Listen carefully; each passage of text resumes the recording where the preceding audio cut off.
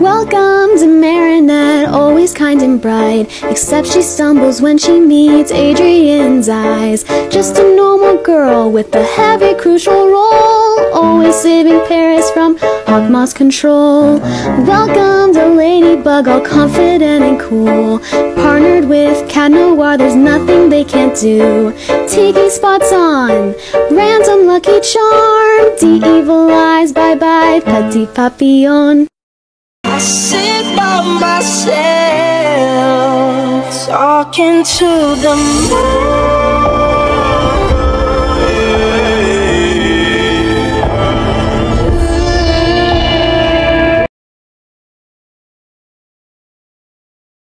Rachel is so annoying. I heard you were talking shit about me. What the fuck? Thanks, Cat Noir, but girls don't always need to be saved by boys. Ladybug. Call me Ladybug. Yeah, my name is Rena Rouge. I am Ryuko. My name's Vesperia.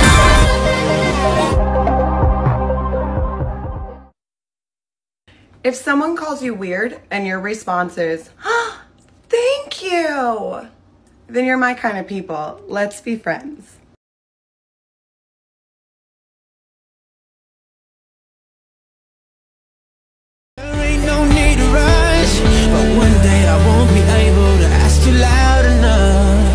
Say, will you marry me?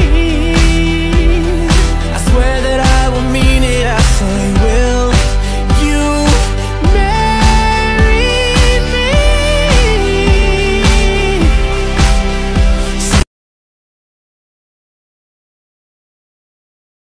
Tell me it's because of this new seating arrangement in class. It is! Of course, you were jealous because I'm sitting next to Adrian, because you would have given anything to sit there yourself. You know what? It's really not worth fighting over a boy. You and I could be friends, and who knows, I might even be able to help you with Adrian. You and I will only be friends the day you stop lying, Lila. I can't prove it, but I know for a fact that you don't have tinnitus, that your wrist is just fine, that you don't know Prince Ali because you've never even set foot in a chew, and despite what you got Alia to write on her lady blog, Ladybug has never saved your life. I only tell people what they want to hear. It's called lying. There's nothing you can do about it anyway. People can't resist when they hear what they like to hear. If you don't want to be my friend, fine. But soon you won't have any friends left at all, and trust me, I'll make sure you never get close to Adrian in class or anywhere. You seem a little less dumb than the others, so I'll give you one